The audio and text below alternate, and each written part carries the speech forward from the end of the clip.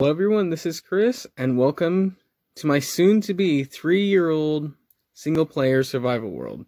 Now, the reason we're on here is because, well, let's be honest, I have a problem. A lag problem. You see, with building in the same world for a long time, you tend to want to do a bunch of different types of projects. And to do these different types of projects would have to mean doing certain types of things or using certain types of blocks. And sure enough, after building certain things like farms or other things for 3 years now, can really strain the world. However, I don't really know exactly what's causing this, other than chests, which I've been trying to cut down as best I can. Ignore the that one room.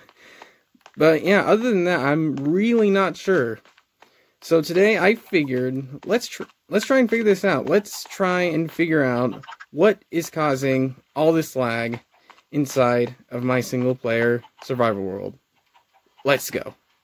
I decided to hop into a super flat world. That way we would get the best performance we can possible. And also, we're in creative now, so we don't have to manually place every single block to figure things out, which would take an eternity and a half.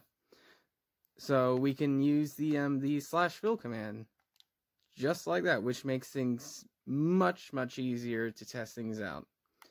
So yeah, let's look through the creative inventory, see which blocks we want to test out, which I might think there are an abundance of in my survival world, and then we'll test them out. Before we get started, I'd like to note that I'm going to be doing all these tests on the Bedrock Edition of the game. So if you're playing in, say, Java Edition, you might get different results. Now with that out of the way, let's take a look at the most obvious source of lag, in my opinion, these little blocks. And okay, yep, this is no surprise to me at all. Like, chests are famously known for being serious lag causers, and just trying to move around is just not right. And even them trying to render in isn't properly working correctly. So yeah, we don't even have to see them to know that chests are obviously in the source of lag. Serious lag. To make things a little bit easier, I decided to build a tiny little pillar of blocks. Red sign being the serious, or maybe not serious, but definite lag causers, and the green being the not as bad as we think, or not lag causers at all. But chests, I'm sorry, bro, but you're one of them. You're one of the bad ones. In mass quantity of you, it gets bad, really bad. I remember testing these a long time ago, and remember them being seriously bad. And now that it's been a while, it is even worse than I remembered. Well, if nothing else, this is really cool looking. Like, I don't think I've ever seen just the top part of the piston head render in.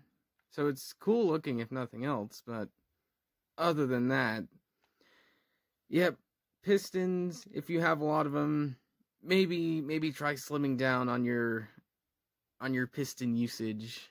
Chests, you might not be as bad as I thought you were, because yeah, pistons are probably around the same as you, if not worse.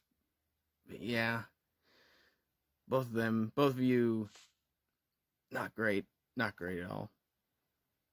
Hoppers aren't quite as bad as I thought they'd be. I mean, I knew they were, frame ratey this whole time, but like, in terms of the other ones, the piston and the chest, I mean, it's not quite as bad as I would have thought. So, probably should have had another tier to this. I mean, these are still pretty laggy, but they're not quite as bad as you might think. So I'm still putting them with these guys, if I can. Yep, I'm putting them with these, but not quite as bad as you might have thought. Just don't have like 6 million hoppers, and I think you'd be fine.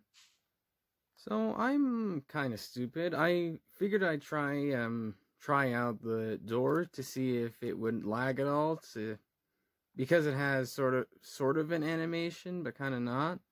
And I tried stacking doors on top of each other, and yeah, the results, I don't know.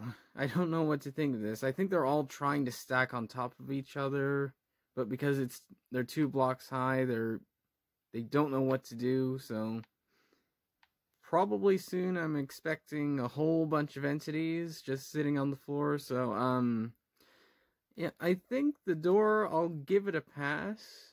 Oh,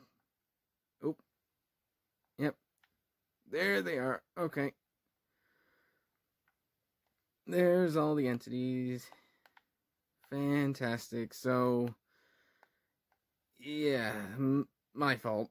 Okay, now we have all the doors in place, and yeah, no lag at all that I can tell.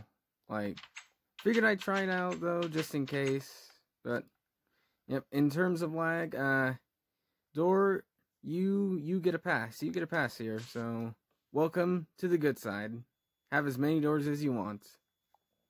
So it's been a little while since the last clip, and after some thinking, the tiering totem really wasn't going to work for our needs. So instead, I've made this.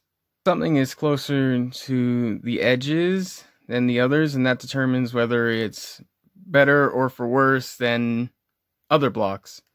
And if it's further up on the board than it is others, then that determines that there's more or less in my survival world. Now with that out of the way, let's do some super fast lightning rounds. The bed is pretty bad in mass quantities, but for me, I would say I'd put the bed about here. The fence, I have no idea, really, so I'm just gonna put it here, because I have a lot of them, but I can't really tell if it's frame rate or not. So this little gray yellow area will do the trick for it. Well, scaffolding is a lot worse than I thought it'd be. I think it works best in the same place as the chest because it is extremely laggy, but it's also going right down at the bottom because, well, scaffolding is kind of a temporary block. Like, you use it for building and then you get rid of it, so I hardly have any in my world. I'd like to see the Minecrafter who'd be dedicated enough to get this amount of beacons. But because I am not that dedicated player, the beacon will go right down at the bottom, right next to scaffolding, because it's pretty laggy for this block. But, wasn't sure if tall grass caused any lag until now, which it seems to not cause any lag whatsoever. I have no idea how much tall grass I have in my world, but I'm just gonna say here, maybe. And the last one I want to try for today is the carpet, because of its 3D texture, I figured it might have some lag, but not looking like it. With hundreds of millions of them here, it's not looking like there's hardly any lag at all. So carpets can go right around here in this little bundle of area on top of a trapdoor with all these friendly, nice blocks, where you can have as many as you want and not have any lag whatsoever. So now that I know that I have a pretty serious piston and hopper addiction, I think it's time I probably cut back on some some redstone contraptions involving these things. So, unfortunately. So, but anyways, I hope this video was helpful. If any of you have been having any FPS problems in your worlds and want to get them fixed, hopefully this helped you out a little bit. So, anyways, yeah, that's pretty much it. Thanks for watching, and I'll see you later.